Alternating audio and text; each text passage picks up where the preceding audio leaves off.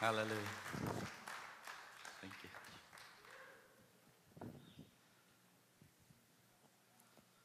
Praise the Lord. Thank you, Pastor Terry, for all those kind words. I get so embarrassed when he talks like that. How many of you know God is good? And all the glory to Jesus. Come on, let's give him glory again. We love you, Lord. And we honor you and praise you. You are worthy. Thank you, Jesus. Well, that wasn't too bad. Let's stand up and give him all the glory again. Come on, let's do it. All the glory. Thank you, Jesus. We love you, Lord. Hallelujah. We worship you. We applaud you, Jesus. We lift our hands. We magnify your holy name, Lord. You are worthy. You are worthy, Jesus. We honor you, God. Blessed be your name. Blessed be your name. Come on, somebody bless him. Bless him, bless him, bless him, bless him. We love you, Lord. We worship you. We worship you. You're a holy God, a righteous God, a loving God. We love you, Jesus. Hallelujah, hallelujah, hallelujah. Hallelujah. Hallelujah. Glory. Thank you, Lord. Thank you, Lord. We worship you. We worship you, Jesus. Thank you, Jesus. Hallelujah. Now I feel better. You may be seated. Praise God. Man is nothing. God is everything.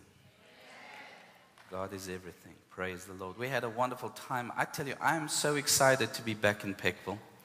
I just love you guys, and I love this church, and I love everybody. I love God's people. Thank you. Thank you, Lord. Hallelujah. Well, turn to your neighbor and say, uh-oh. It's going to be a good service, but you're going to get mad or glad, one of the two. Praise the Lord. Father, we just thank you tonight that we are in this fortunate position to be in church tonight. Lord, there are so many countries that free religion and going to church is not allowed. But we thank you, God, that we can come publicly and worship you and praise you and honor you. We thank you, God, we don't take this for granted.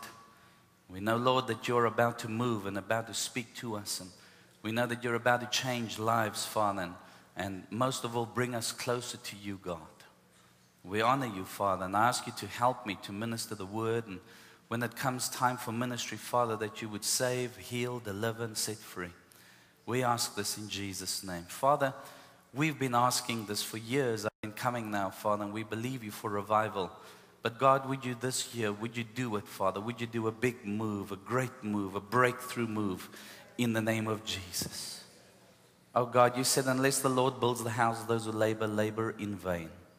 We don't want to labor in vain, God. We need you. We need your presence. We need your help. So, Father, we pray in unity as a church tonight. And we ask you for revival in Peckville, in Scranton, and Pennsylvania. Move, Father, we pray in Jesus' name. Those who believe with me say amen. Amen. Praise the Lord. Well, open your Bible tonight, if you would please, in the book of Jeremiah, chapter 1. Jeremiah chapter 1. I want to minister to you prophetically tonight. Is that okay? How many of you believe in the prophetic? God still speaks through people. And I want to speak a little bit about the call, the prophetic. It says here in Jeremiah chapter 1, verse 4. Then the word of the Lord came to me saying, now how many of you believe when God is going to speak to you, you're going to get a revelation? I mean, one word of God will change your whole life. Amen. So God says to Jeremiah, before I formed you in the womb, I knew you. And before you were born, I sanctified you and ordained you a prophet to the nations. Say with me the word prophet. A lot of people think being a prophet's a glorious position. You know, it looks admirable, but it's a very tough position. The prophet is always ahead of the regular church. The prophet, God will always show the prophet something. The prophet will come along, share it, and the church would look at him as if he's crazy. Hello, he's always a few steps ahead of the people. And then down the line, when things begin to happen, then they'll say, oh, I remember what the prophet said. So the calling of a prophet is kind of a hard call. It's not an easy call. But Jeremiah says to God, verse 6, he says, O Lord God, behold, I cannot speak, for I am a youth. I'm only a child. I'm young. I remember when I started ministering the Word of God, I got saved. This year, Shemaine and I are celebrating our 20th year in the ministry. 20 years of being saved and preaching the gospel for 20 years. Hallelujah. Praise God. And, you know, for 20 years now, we have seen thousands upon thousands. I believe we're standing at, I don't know, 156,000 people who've given their hearts to Jesus. We've seen over 200,000 people get water baptized and filled with the Holy Spirit, speaking in tongues. Hallelujah. And I remember when I started preaching, I got saved at 25. And at 25, God started using me, doing wonderful miracles and stuff like that. And I would go into the churches and I would preach a word, and many of the people would look at me and say, who's this young guy and what does he know and what experience does he have? And I would pray many times back then. I said, Lord, just give me some gray hair. If I could be grayer, then at least I'll get the respect of some of the other people, some of the people who would see me. And so I didn't get the gray hair. My wife got the gray hair. No, I'm teasing. But I'm going gray a little bit now. But anyway, I was, my age, I was so concerned. I was preaching when I was 30 years old, just preaching the word, and the fire would fall, and there would still be people looking at me as if, who's this young man? And I understand when the prophet said, Jeremiah was only 17 years old when God spoke to him. And he said, O Lord God, behold, I cannot speak, for I'm a youth. But the Lord said to Jeremiah, the Lord said to me, verse 7, do not say, I am a youth. For you shall go to all to whom I send you, and whatever I command you, you shall speak. Do not be afraid of their faces. Hallelujah. That's why I stand up here and preach. I can't see too far. That's wonderful. I know. you know, and Pastor Terry will agree with me, but there's a lot of people who can draw funny faces when you preach. They sit there and go.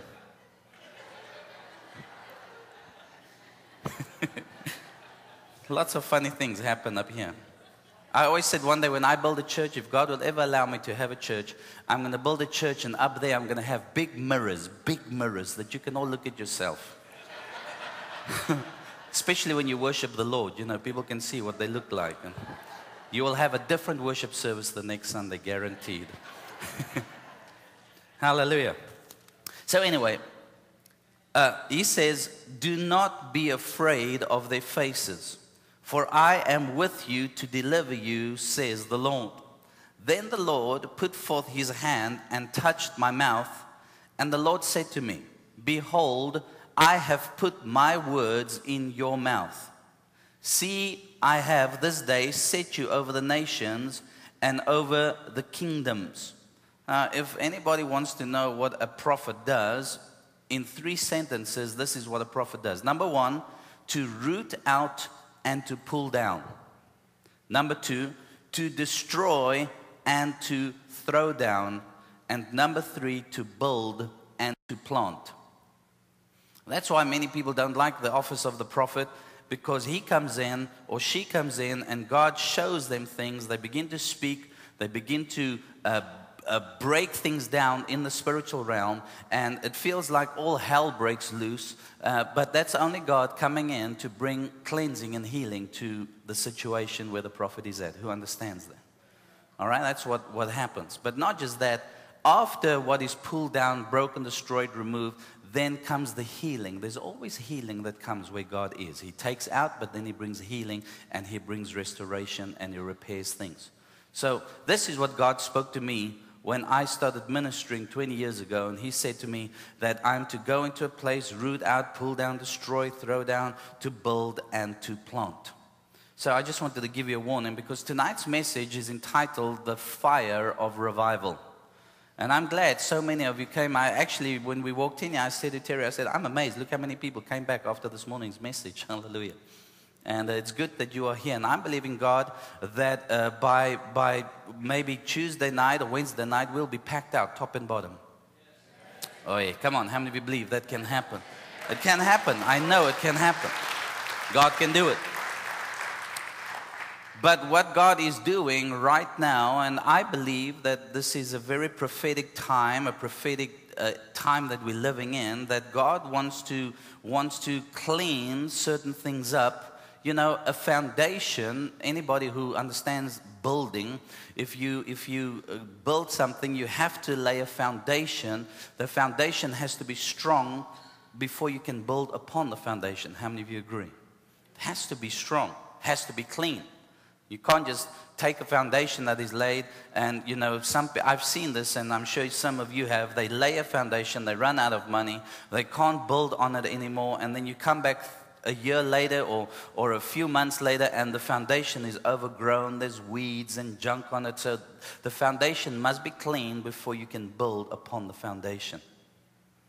Hello? And I believe that the Bible says that also that judgment begins in the house of God. Where does it begin? In the house of God. It doesn't begin outside. It begins in the house of God. Why? Because God wants to clean the foundation so that He can build the church. And there's a lot of junk going on in many churches, and that's why growth stops. It comes to a point and stops. And you have to battle. So God has to come do some cleaning up to get you to go into the next level and into the next level. Cleaning the foundation has to be regular. Hello. We have to keep working at it that God can move. So turn with me, if you would, because I want to bring a prophetic message from the Lord. And I preach this message not just for this church, it is for the body of Christ. In all the churches that I go, I believe that this message is for everybody. So don't think that I'm preaching this message just for this church. It is for the body of Christ. And I know we have visitors from other churches here as well.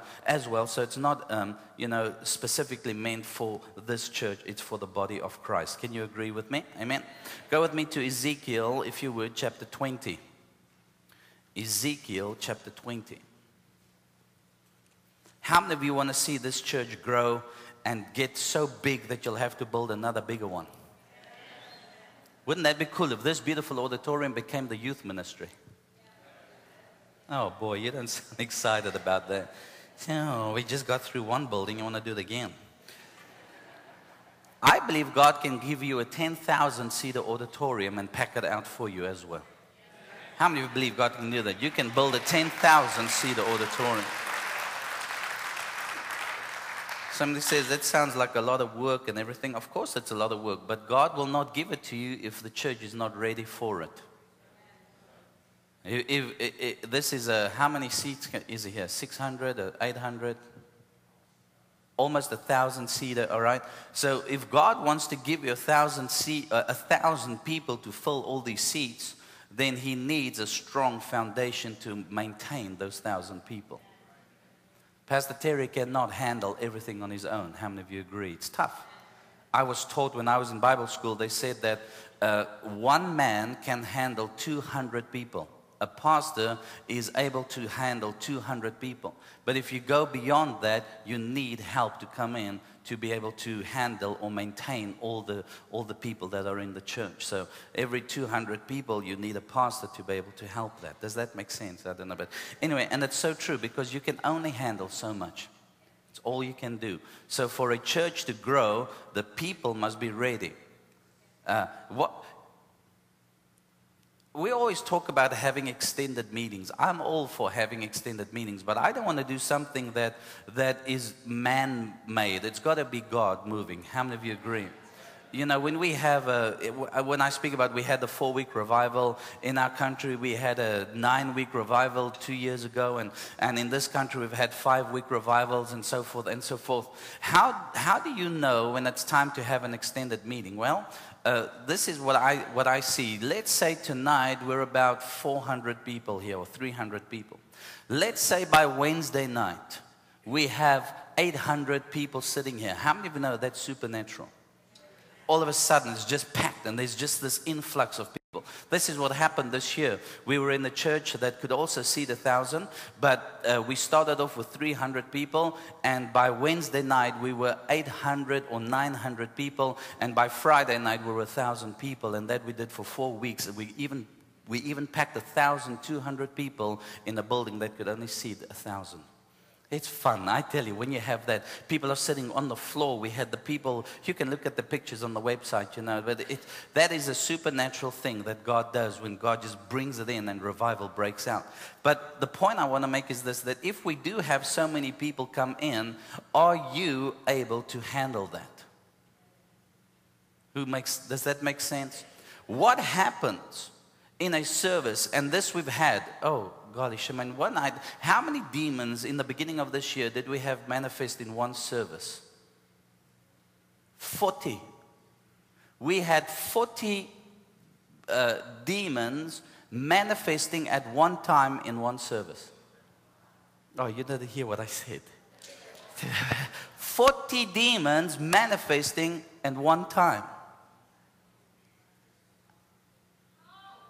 What will you do if we have a service here and 40 demons begin to manifest at one time?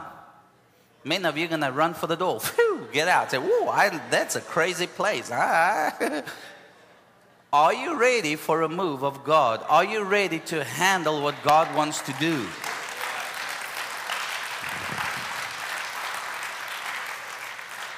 What happens? All of you looking at me now, you're looking at me with a big question mark. You know, there's the... What are you going to do if somebody next to you begins to manifest and demons begin to come out and scream and they begin to punch and fight and do all of these things? A lot of people say, oh man, that can't happen. It happens. When the anointing of God comes, when Jesus comes on the scene, demons get out of the scene. Hallelujah. They have to go when Jesus comes. And I want to tell you, that's supernatural when God does that. Are you ready? Are you able to handle a demon manifesting next to you? Will you be able to cast it out? Because I've had people come to me, they say, Brother Deon, help, there's a demon manifesting. And another guy says, help me here. I said, no, monkey see, monkey do. I taught you how to do it, do it. I'm not going to do it, you need to do it. Amen. Boy, that's fun. Father, hey, turn to your neighbor and say, I hope you don't have a demon. Because Deon's going to get it. Hallelujah. When people sit like this, be aware. Somebody says, man, that only happens in Africa. It doesn't happen in America. Oh, there's more demons here than in Africa. Let me tell you that now. It's true. We've cast out lots of demons in America. I like it. Oh, I hope there's somebody has a demon. I hope you have one. Where are you? I want to get you. I'm hungry for casting out demons. Some people say, he's crazy. No, I'm just normal.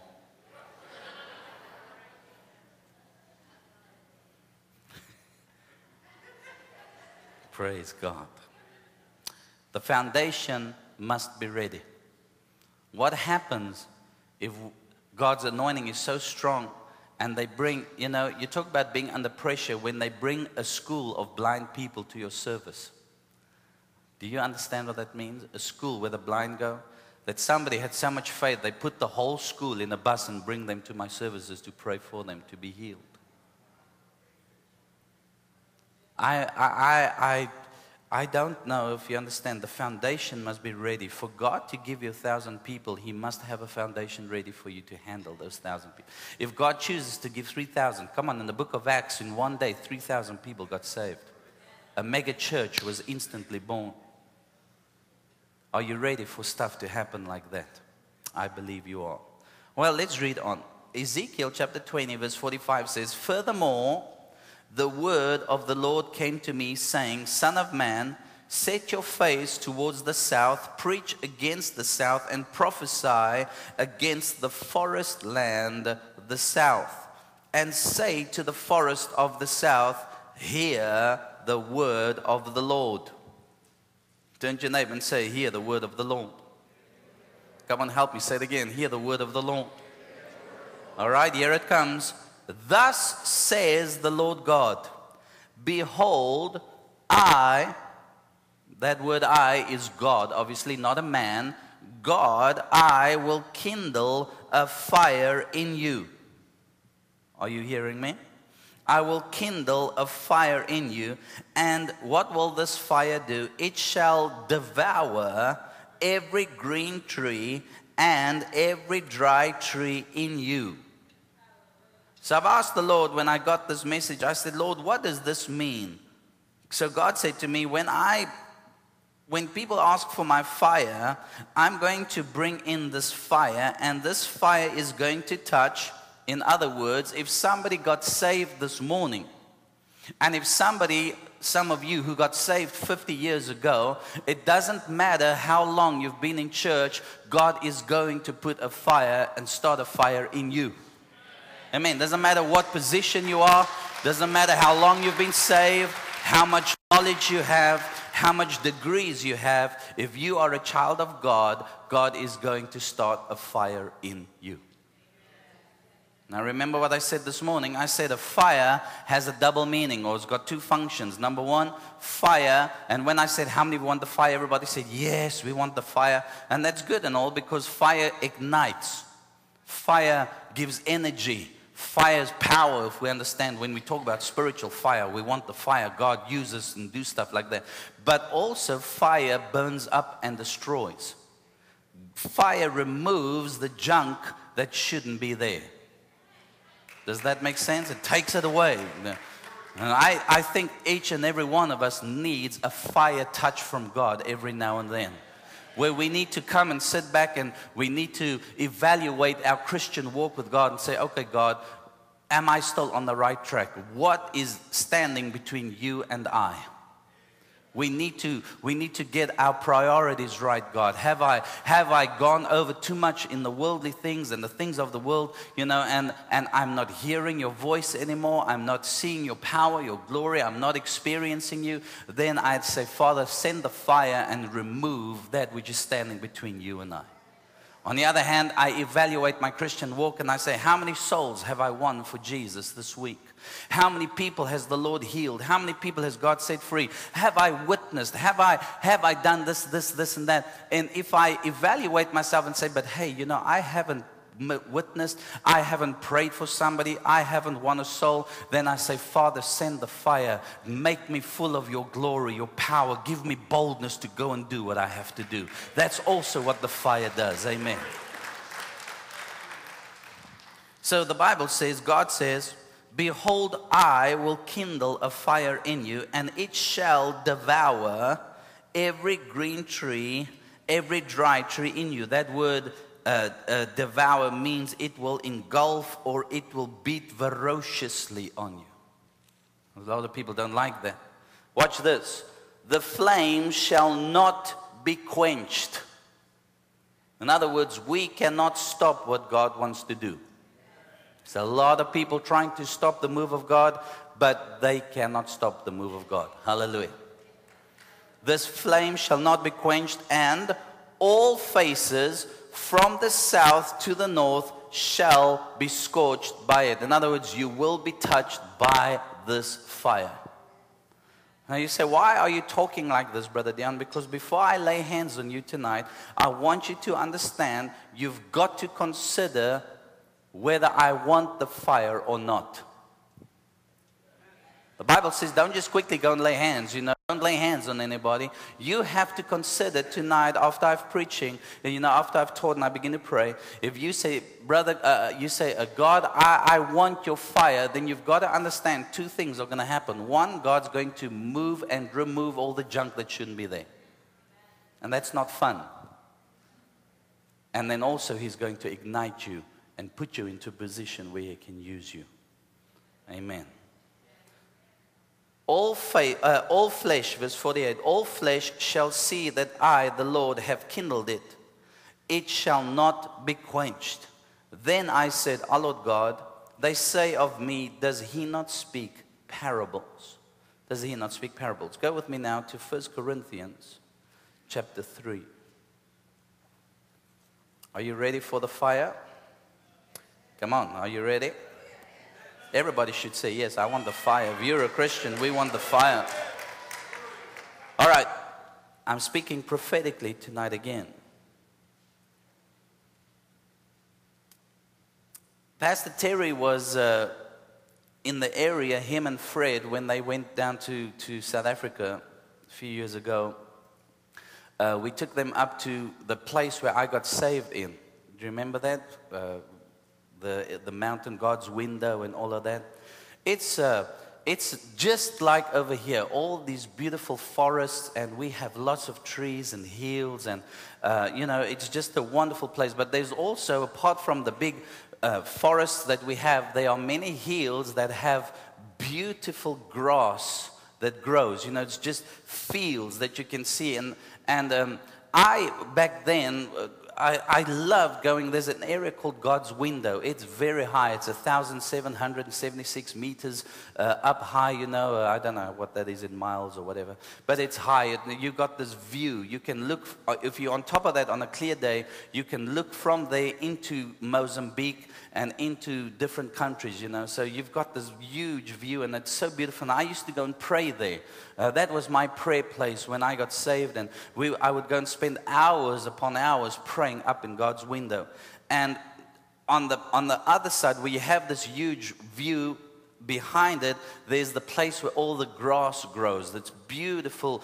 In the summer, it's luscious green grass, and when the wind blows, the grass sways like that. And the Bible says that the grass and the trees worship Jesus. The trees of the field will clap their hands and so forth, as that psalm says. And I love just to spend time with God then.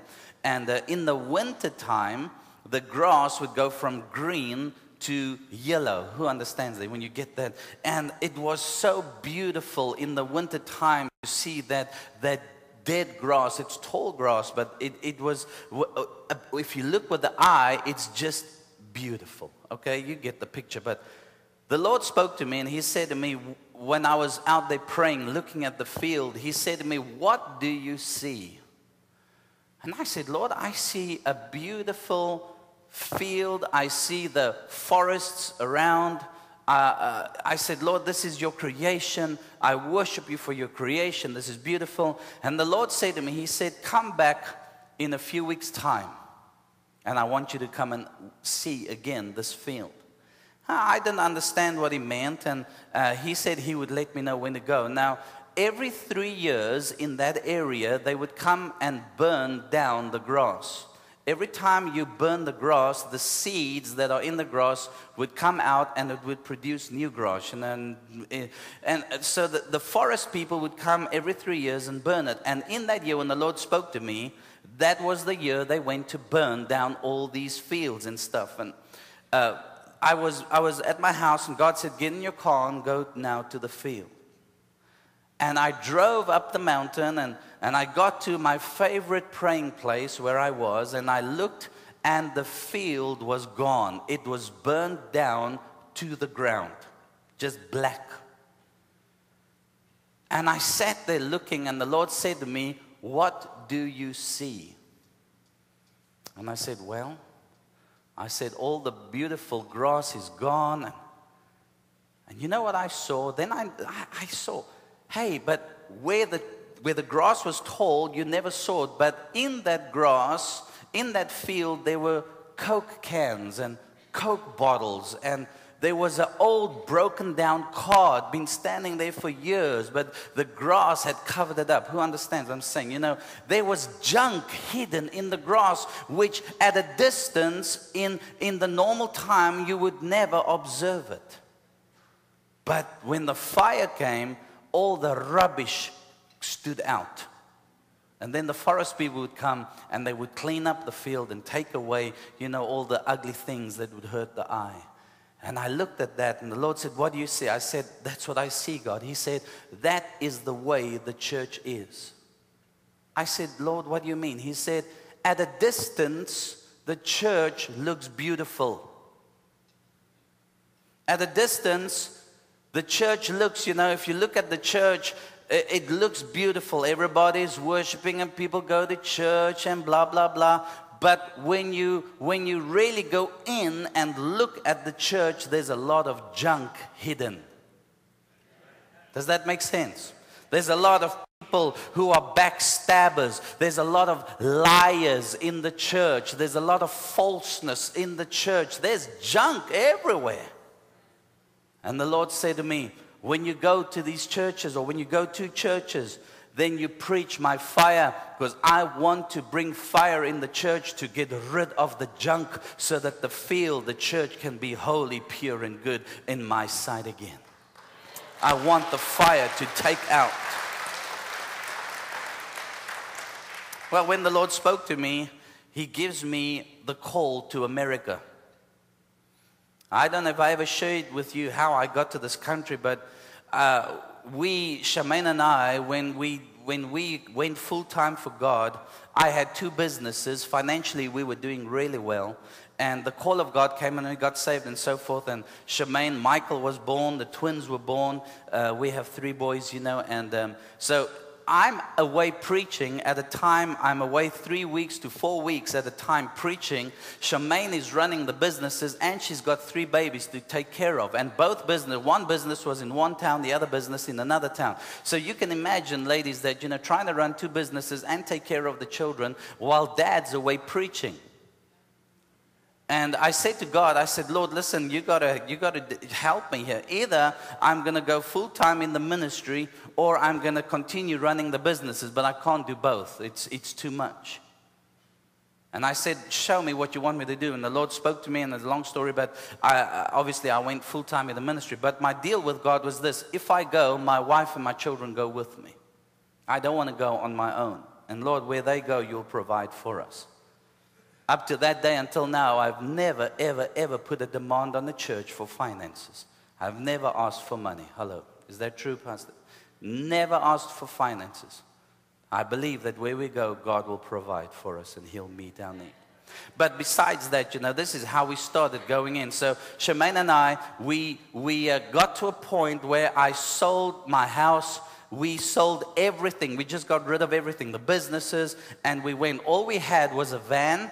And for 5 years, we did not even have a house. We stored all our furniture in a Sunday school classroom at a church.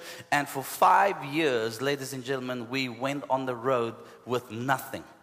Just the van. When we got to a place like here, the place we got to, that church became our house, and the people there became our family. And that's the only life that we've known for the last 16 years, is just preaching like that. So driving from one town to the next town, we were on the west coast of our country by the sea, and in that part of our country is very poor people, fishermen's villages, you know, and we were up there preaching. And I was driving in our van. The boys were behind sleeping. Charmaine is next to me, and in my car is my prayer closet, because we spend so much time driving, you know. I pray a lot, and as I'm driving, God speaks to me, and I know this sounds, you know, dodgy, or some people say that, but God, I believe, spoke to me in an audible voice. I heard His voice as clear as you hear my voice.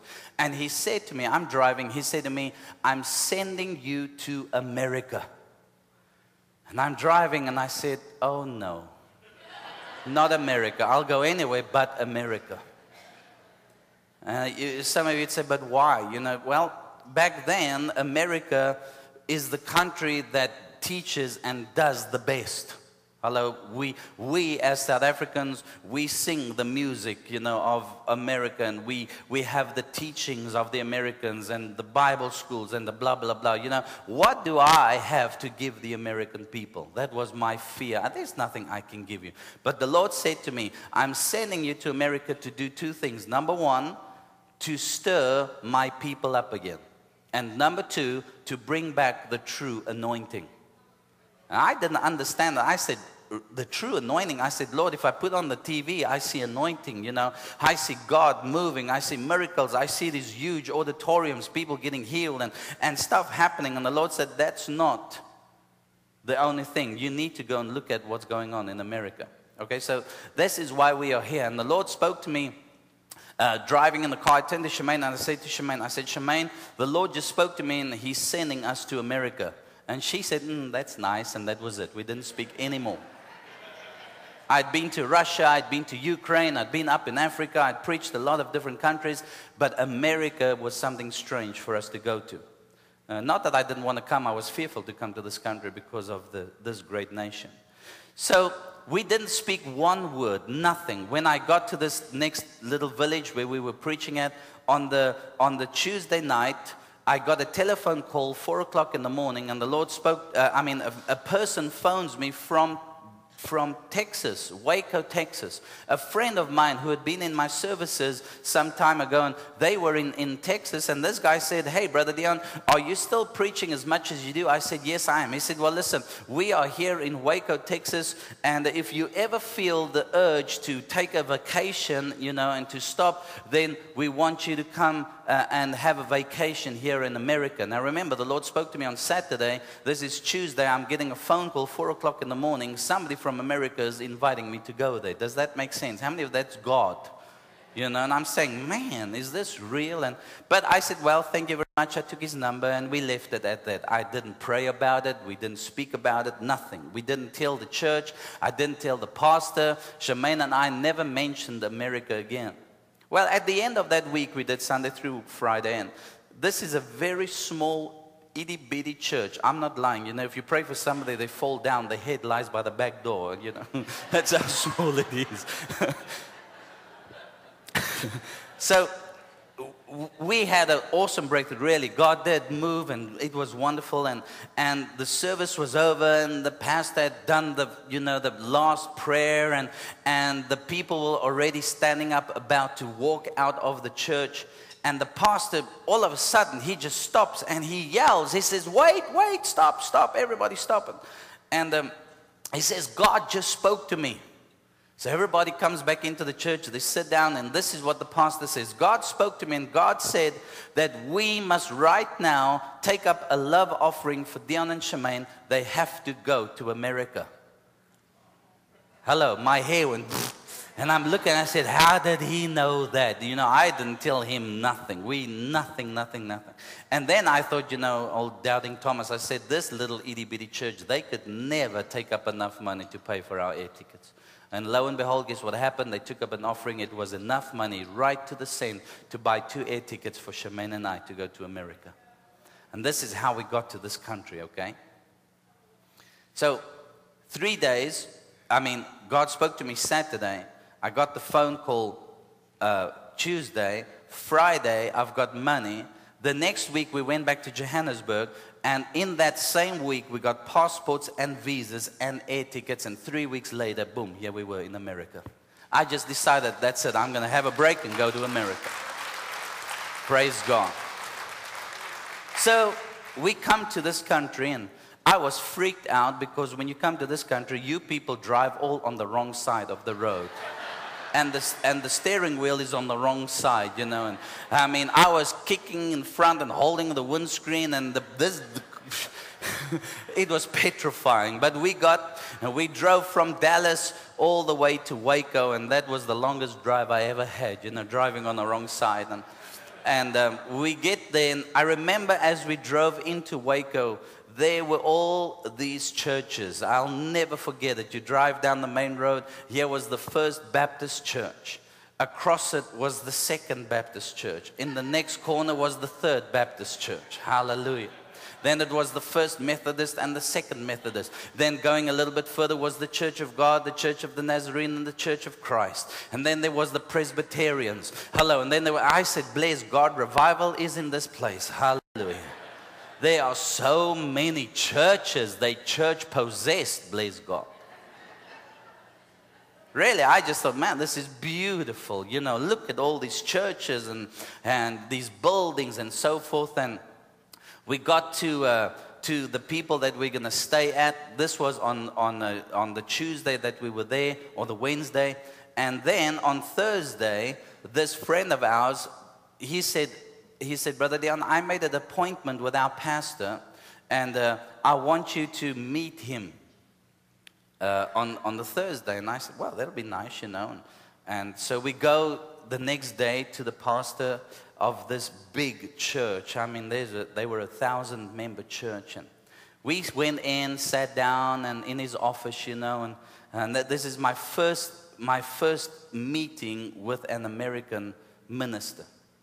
We sat down and we were just, having casual talk, and he said, "What do you do?" And I said, "Well, I'm a minister, evangelist, and God used this in healing and so forth."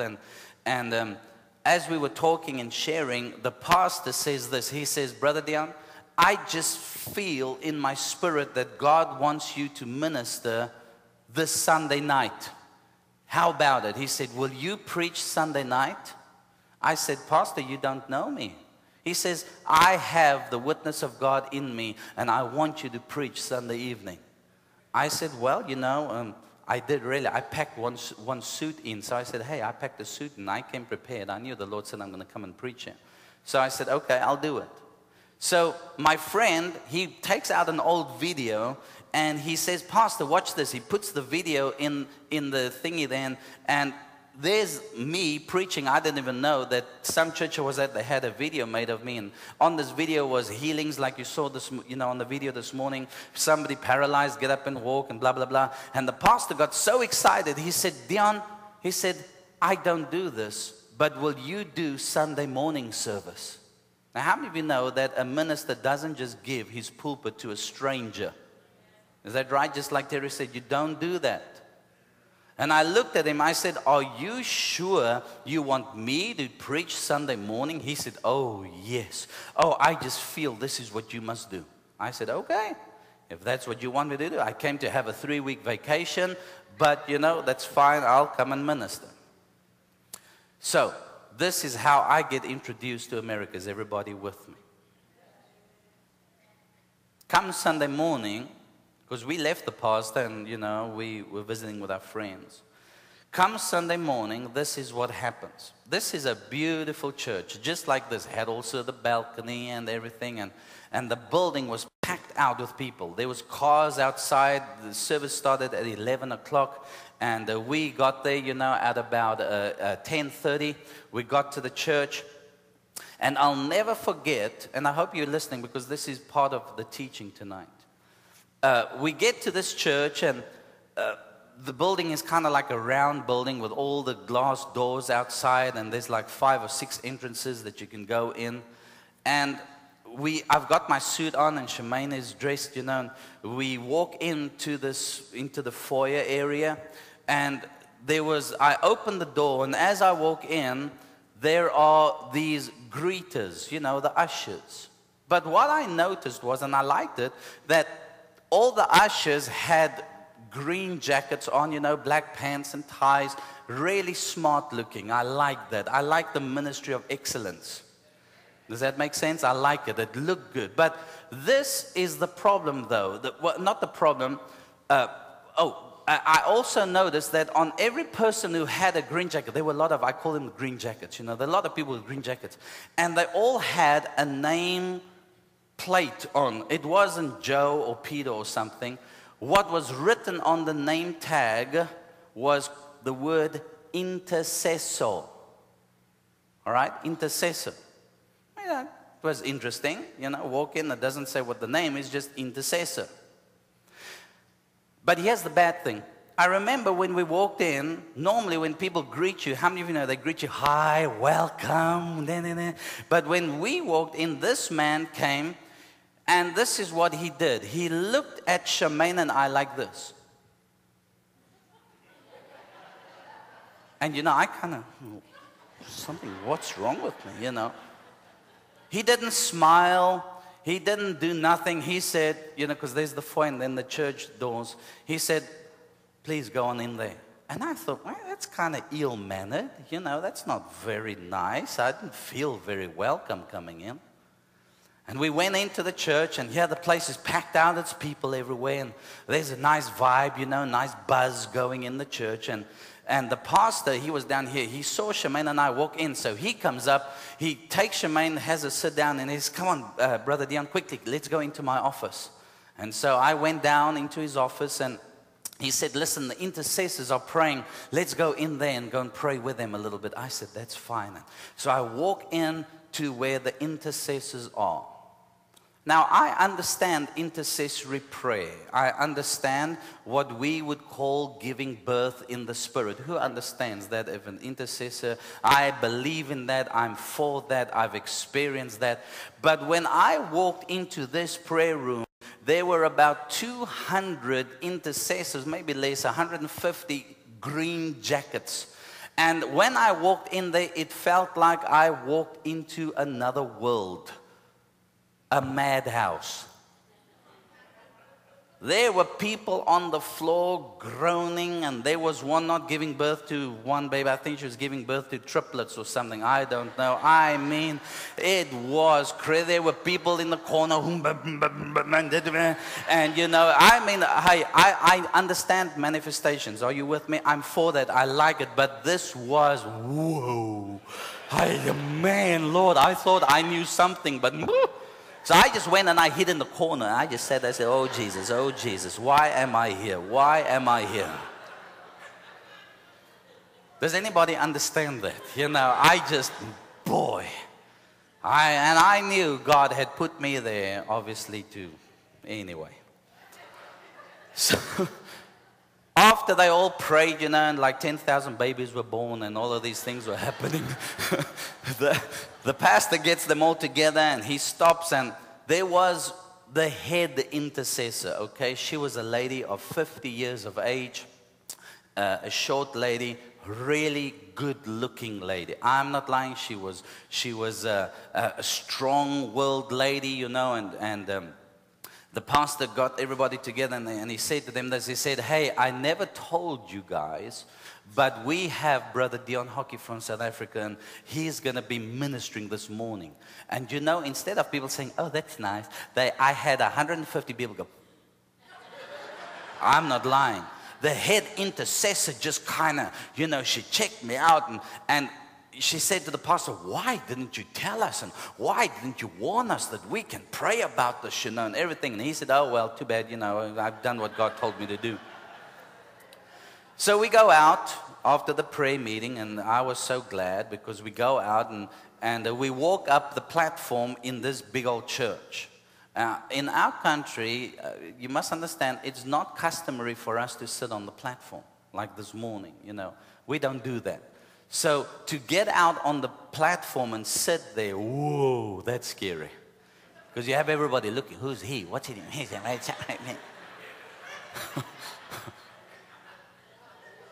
It's like you're being put on a thing, you know, being displayed or something. I don't know. Thank goodness, Terry, we're sitting down there. But you know, for us, it's not usual. And so there we were sitting, and the church, just like this 1, 2, 3, 4 sections up top there, the church is full. But in that section, that row, there were 200 seats that were marked with big old coverings that says intercessor, intercessor. So that was the intercessor section, okay? Just them to sit there. And I'm not lying, when the music played, it was wonderful, everything was good, but 200 intercessors were looking intently at me. And I felt uncomfortable. That morning, to make a long story short, I started preaching, shared my testimony, and that morning the Lord healed 40 deaf people in the church. Hallelujah. 40 deaf people were touched by God's glory. God, he said to me, he said, Brother Deon, will you preach tonight again? I said, sure. And so to make a long story short, what was supposed to be one service turned out to be a 3-week revival meeting that God started doing things. People came from everywhere and God started moving. This is how I came to America. But in this time, I want to share this with you. This is important. In this time of this revival, I pick up things in the spirit and I see certain things. For instance, when we were singing and worshiping God, everybody was singing, praising the Lord, but the intercessors were worshiping God extravagantly. Does that make sense? You know, they were doing things really wildly. Nothing wrong with that, but you know, they were kind of like liking to have the spotlight on them. And then, just like tonight, we had people speak in tongues, you know, or somebody gave an interpretation or a prophetic word. Every night, when we would worship in the Spirit, and I love that, there would be people who would, speak out in tongue, then would come the interpretation. You know what I mean? I love stuff like that to happen because I know God speaks like that. But what I noticed was every night was just the intercessors speaking in tongues and prophesying. The church was a little bit quiet. And I said, okay, Lord, what's going on here? In the second week of the revival, I love to hear testimonies. How many of you like to hear testimonies on what God's doing during the service, And every night, I would give an opportunity and say, all right, before I minister, last night we witnessed God do wonderful things. Who would like to share a testimony on what God has done? And I would look at this church packed out with people, and every time I said, who would like to give a testimony, the green jackets would stand up and come down to the front. And the green jacket would take the microphone, and they would, I call them the airy, fairy, spiritual, scary. Who knows what I mean by airy, fairy, spiritual, scary? Oh, stay away from them, I'm telling you. And they would come up and they would, thus saith the Lord God, and they would prophesy and do all of that stuff, Nobody in the audience, the church people, nobody would come and give testimony. And I was kind of getting, it's not upset, but frustrated. Why is it just the green jackets? Does that make sense? They were like dominating the church. So in the third week of revival now, I said this. I said, is there anybody who will come and tell me what God did for you in this week, apart from the intercessors? And all the intercessors, they looked at me. I said, no, is there anybody else? And in the audience, way back a little hand went up like that. And I said, oh, yes, thank you, Jesus. I said, please, come and tell me. And a little Hispanic lady, this big, she comes walking down the aisle towards me. And she came to come and share a testimony, okay? So she walks down the aisle, and I'm not lying. As she walks down, her eyes are not looking at me. She's looking at the intercessors. Like that. And I said, look at me. I said, don't look at them. Look at me. Come, stand here by me. So this lady gets on the platform, and you could see these people. They were just, checking her out, saying, wow, what has she got that we don't have, Is she better than us and all of this stuff? And I'm holding the microphone, and I stand like this so that she can't see the intercessors. I said, come on, speak. So she says, Brother Deon, she said, I've been listening to your teaching, and I like what you say, monkey see, monkey do. I like that, she said. And do you know, she says, today I was in Walmart. I said, really? She said, yes. And as I went shopping today, and I've been here every night listening to you preach, she said, I went to Walmart, and in Walmart there was a lady in a wheelchair. Not those scooters, a wheelchair. She couldn't walk. And I heard your voice that you said we must pray for the sick and do all of this. And she said, I went to this lady, and I said to this lady, I said, lady, do you know that Jesus loves you? And then this little Hispanic lady speaking, and the lady said, yes, I know that. She said, do you know you don't have to be in this wheelchair, but Jesus can heal you and help you right now? And the lady in the wheelchair said, oh, I believe that. She said, can I pray for you right now that Jesus can heal you? And the lady said, we're in Walmart. She said, oh, it's okay. Jesus is in Walmart also. Hallelujah. So the lady said, yes, if you would like to, pray for me. So this little Hispanic lady says, Brother Deon, I watched you, and I did the same. I put my hand on her head, and I said to the devil, devil, come out in Jesus' name. And all of a sudden, she says, this lady started standing up, and she was healed in Walmart by the power of God. Hallelujah. God did a miracle. Thank you, Jesus. Well, just like you responded now, people clapped hands except the 200 intercessors. There was the, oh. When she said that, another person jumps up. And I said, can I say something? I said, come on, come on. And all of a sudden, people started jumping up and people started sharing testimonies on how they would get people saved, how the Lord used them in healing, how God did financial miracles. And all of a sudden, the genuine testimony started coming forth. Does that make sense? Not just somebody, trying to get a show and trying to look good. People were sharing what God had done for them. And I was so excited at hearing what God was doing through the body of Christ. But the head intercessor and the other intercessors were angry. I mean, they didn't like that at all. And then we were coming to the end. I had to fly back to South Africa. Shemaine comes to me and Shemaine says to me, do you know what? I said, what? She says, that head intercessor. I said, what about her? He said, she is in an affair. She's in a relationship with another man. I said, really? She said, yeah, I felt the Lord showed me that. I said, well, so why are you telling this to me? She said, I don't, you got to do something about it. I said, Now you got to understand something. This head intercessor lady, really a nice lady. When you talk to them and you look at them, they look really spiritual. Does that make sense? I mean, golly, they can quote the word and they can pray up a storm and everything.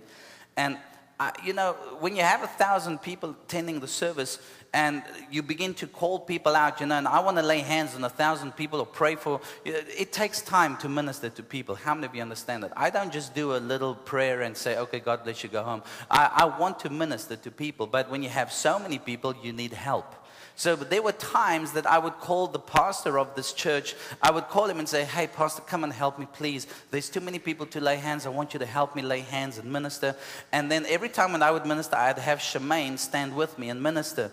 And so when I called the pastor, I said, pastor, you and your wife, please come and lay hands and minister. How many of you believe that's the correct thing to do? And so the pastor's wife, oh my goodness, she was a quiet lady, just, sitting in the audience, minding her own business and not really getting very involved. And so when I said, pastor, please come and help to pray and bring your wife with, his wife came and they would pray. But the head intercessor, listen to this, she would come and stand behind the pastor and his wife, and she would lay hands on them and she would intercede for them and do all of these things. Who understands what I'm saying? And she would get so spiritual that she would wiggle her way in between her husband and the wife. She would get in between them and she would very politely shift the pastor's wife out of the way. Does that make sense? I noticed the thing called the Jezebel spirit. Who knows what the Jezebel spirit is? The one who loves the attention. The one who always wants to be heard and always wants to say something and always want to do something. They want to be seen.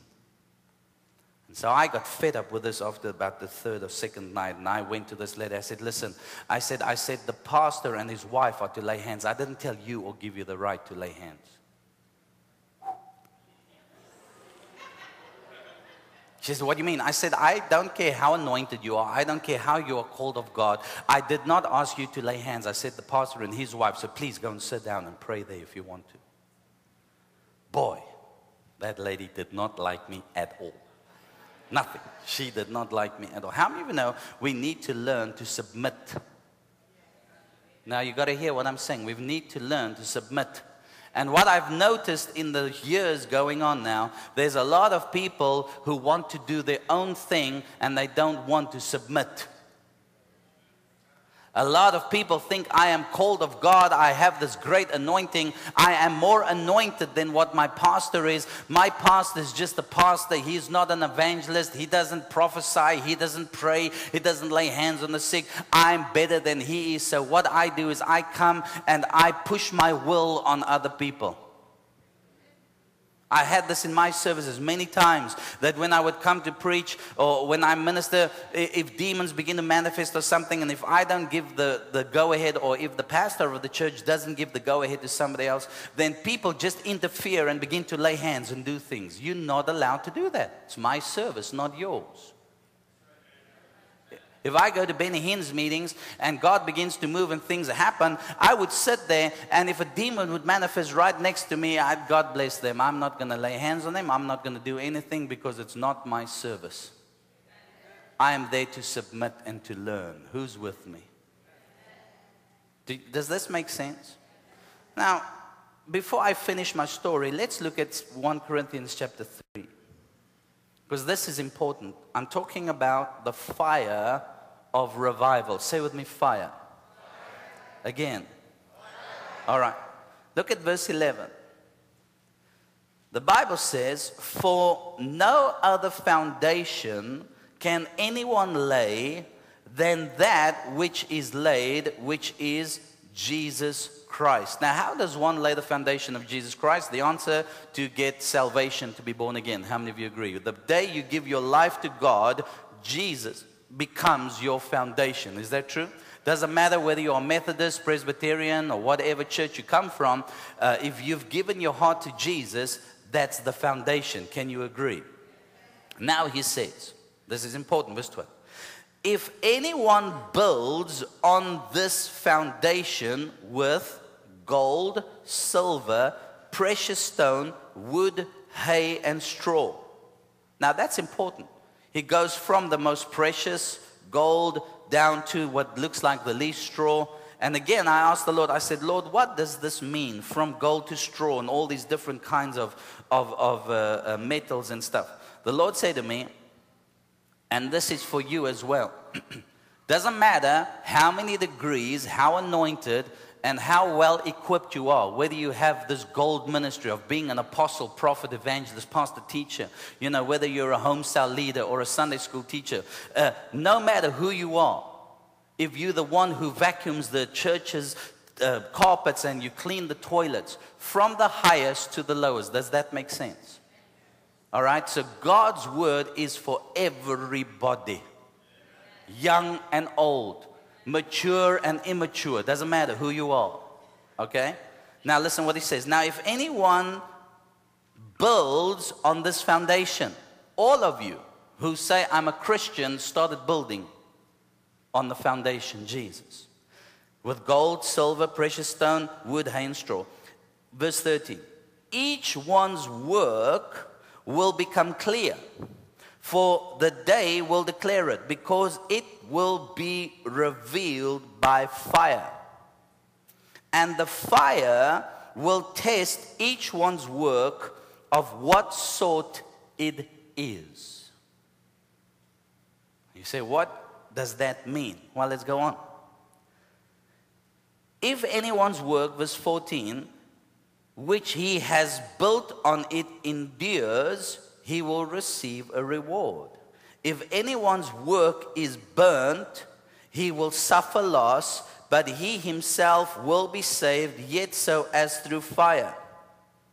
And I'll explain to you everything I'm saying here. "Do you not know that you are the temple of God, and that the Spirit of God dwells in you? If anyone defiles the temple of God, God will destroy him, for the temple of God is holy, which temple you are."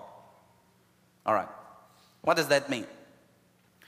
When we talk about the fire revival, when God comes and God says, "I'm going to kindle a fire in you, I'm going to start a fire in you," what God is saying tonight, and I'm speaking prophetically, is that God is going to come and put you to the test.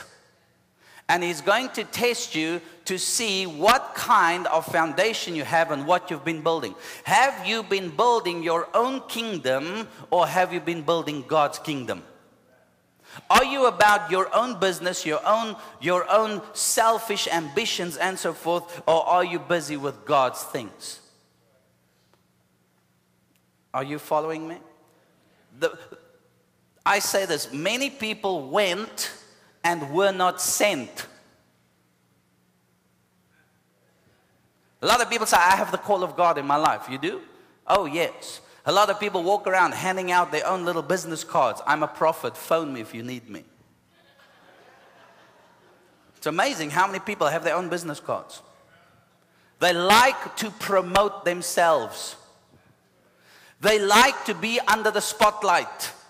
They like to hear the praises of man. Oh, you didn't hear me. bishop, first lady of what? Oh boy, I'm going to make some people mad now.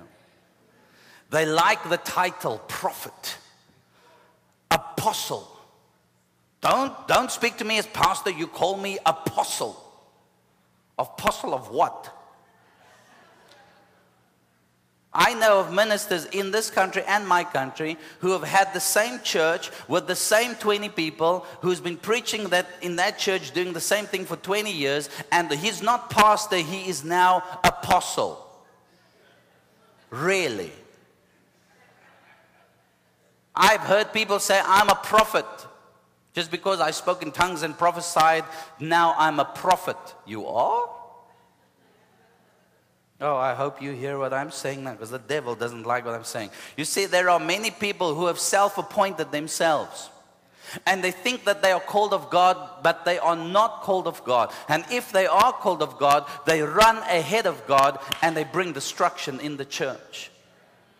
And that's why we have so many towns, just like this one, and all over the world, my country, your country, that little towns of 10,000 people have 20 or 30 churches in it.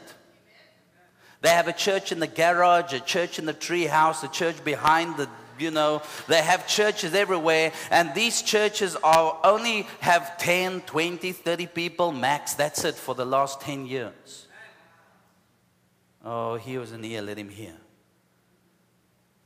And these people who once went to a church, they submitted under the pastor, and then they thought, hey, I'm better than the pastor, he's not doing, so I'm going to go and I'm going to start my own church. They break away in the spirit of rebellion. And they weren't sent of God or told God to do that. They did it thinking they're better than what the pastor of the church is. Oh, I hope you're hearing this. And what makes me scared about things like this is that when people like me come to a town and we have special meetings, you have all these breakaway people come to the services and they begin to manifest in a religious way. I've had people come to me and say, Brother Deon, can I make an appointment? I want to see you. I say, do you belong to the church? They say, oh, no. Well, you just want to talk to you. I said, no, I'm not interested in the way you want to talk to me and talk ill about the pastors of this town. I don't care. You didn't hear what I just said. A lot of people want me to counsel them and minister to them because the pastor of the church is not spiritual enough. Oh, but you're the man of God. You're spiritual enough. You say, what are you telling me, Deon? There's a lot of people who are building their own ministries. It's not successful.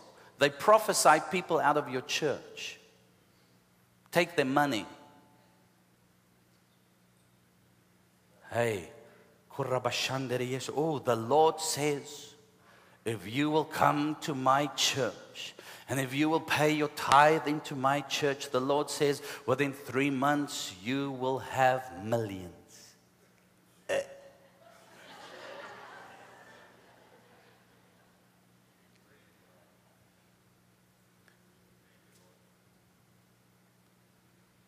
Submission is a very, very, very, very, very important thing in the local body of Christ. And if you cannot pass the test of submission, you'll never be successful out there. Oh, you can say you're successful, and you can have your building, and you can have your 20 people there, but you'll never get beyond that point of growing. Who understands what I'm doing here? You see, this head intercessor was not in it for God's glory. I believe she started off in the right manner, but then she liked how people would come and praise her and pat her on the back and say, oh, what a mighty woman of God you are. You're so anointed and you can prophesy so accurately. And so the people begin to develop this big fat head.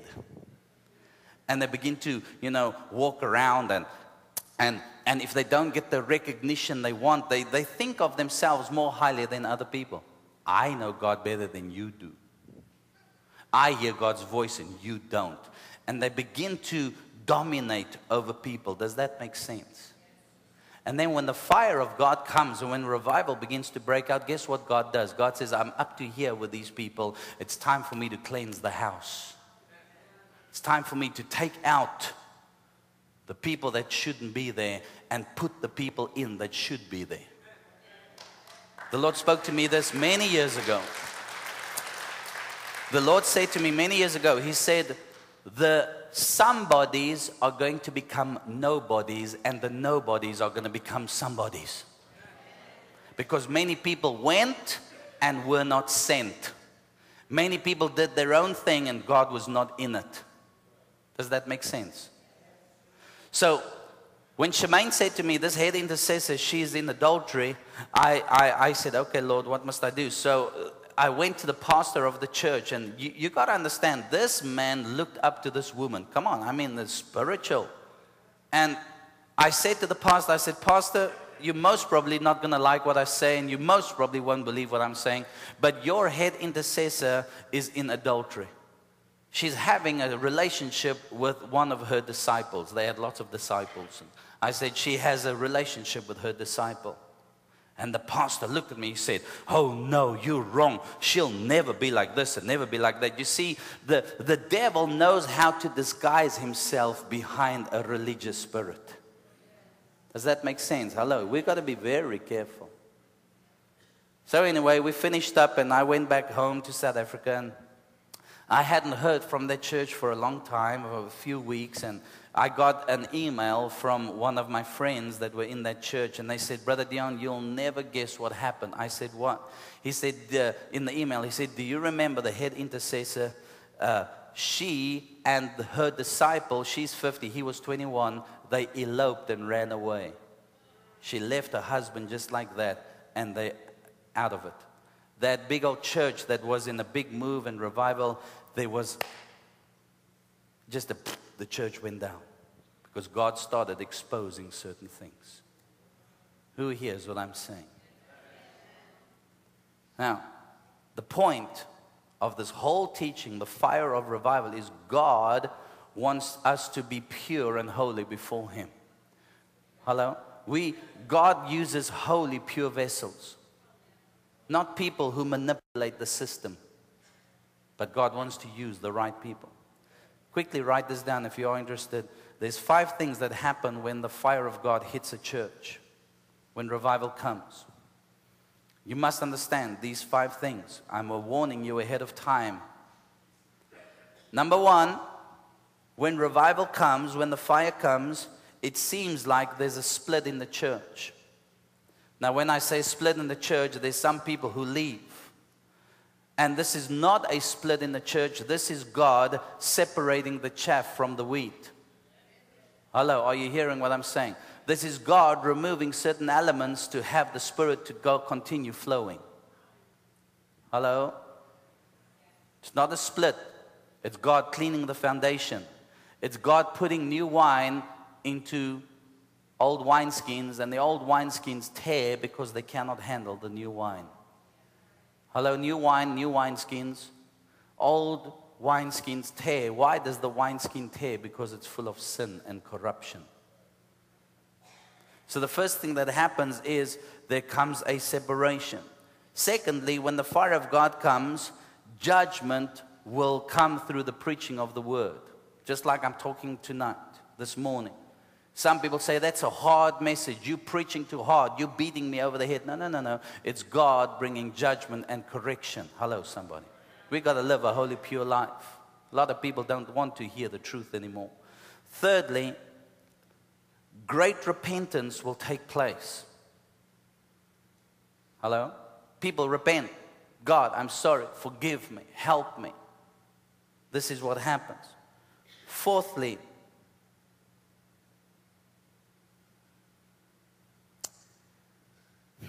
leadership will be removed. Are you hearing what I'm saying? God takes out the people that shouldn't be there and He puts in the people that must be there. Leadership will be removed. When I came to this country, I tell you, I was just amazed at how we got into churches. There's a specific church, I won't say it was an Assembly of God church, believe it or not, big church. And in this church, when I got there, they had a 100-member choir singing. I mean, 100-member, all robes and big old TV screens. And they had a band. Oh, Pastor, you would have loved that. A whole full orchestra. They had violins and brass section. It was wonderful. This church, it looked so good. When the pastor would get on, this church, the platform, just like this, had big old curtains. Can you imagine that? The stage was closed with curtains. And then the band and everybody was there. And we would come up through the back and we would sit down. And the pastor would pick up his telephone. The curtains are shut. The people are out there. And there was a music conductor in front. He would look at the conductor and he would nod his head, pick up the phone, and he would phone the people in the back, and they said, begin.